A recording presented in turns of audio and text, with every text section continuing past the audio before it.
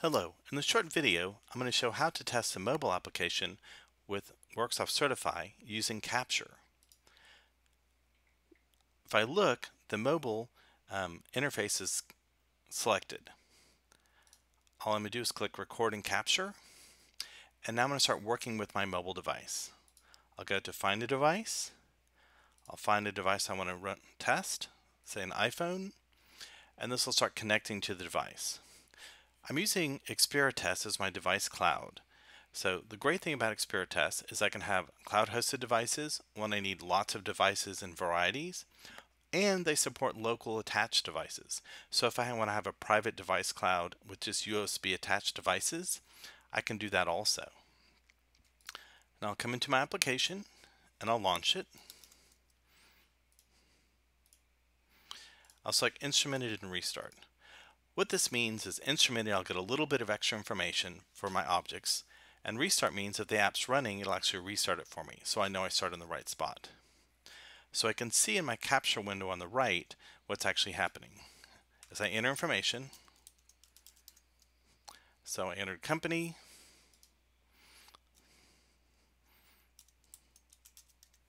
and I've entered my password.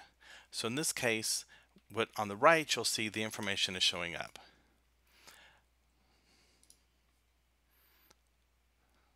So I click the login. Oops, I had an extra click in there. I'll fix that later. I'll make a payment.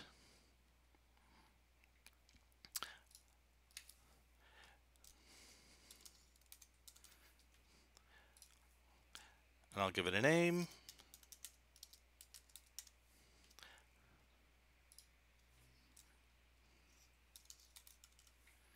And I select a country for my spinner. And I'll say send payment.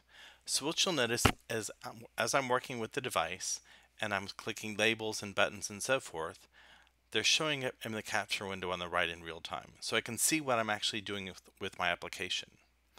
And then what I'll do is take this full life cycle. I'll go to apps and I'll stop my error bank and I'll go to my device and I'll disconnect. So all those actions have actually showed up here in capture. So I'll stop my capture.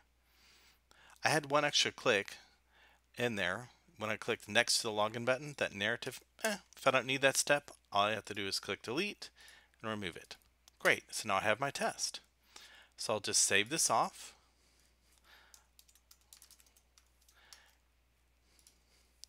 And now I'll bring this into Certify.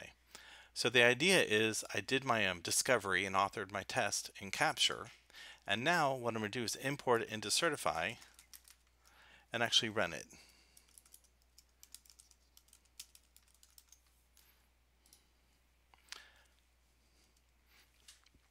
So I'll come over to my place where I keep my tests. And what I'm going to do is do a right click and say import my capture. Call that mobile 3. And I'm going to give it a name. I have some different options. I can create sub-processes, I can search all the projects, update my object images. Now in this case I've assigned it to my application mobile v1. When I have multiple versions of an app, I can pick the different versions so my object library gets created automatically. So now I have my test mobile 3. Let's go look at it. So the nice thing about working with Certify is all the tests work the same way.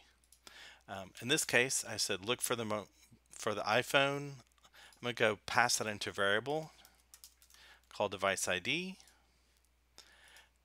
And then on my connect device, it's connected to 5, but I'm going to change that to be a variable also. So what this means is if I have multiple iPhones out there in my device cloud or locally attached, and I need to connect to different ones, I've just removed the concept of the hard-coded device ID and made it really simple. Okay, so if we look at my test, it kind of looks like what I did. It says let's go look for the iPhone, grab it, launch the app, enter the username and the password, different data. I put $50 as the phone number. Maybe I'll correct that and say pretty easy to edit these tests. I don't have to learn how to code, just enter the data. And now all I have to do is run it. So I'll just start my test, and there's my execution window, and we'll run. So I'm going to just reopen the execution window on the right so I can see it. So I can see what's happening. It's found the device, it's connecting to the device. Remember, this is a cloud hosted device, so it's actually pulling it up for me, and then the test will run.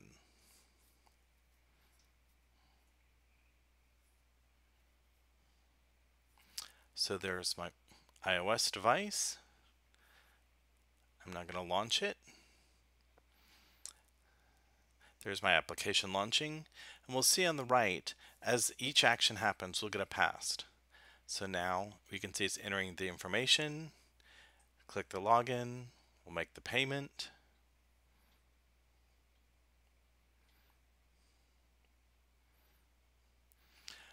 So what you notice is the narrative on the right is very similar no matter what you're working with. If it's an iPhone, an Android, a web page, or a Windows application, we make it very easy to work with, and you tend to work with things the same way. So now I can see my test is run and everything's passed.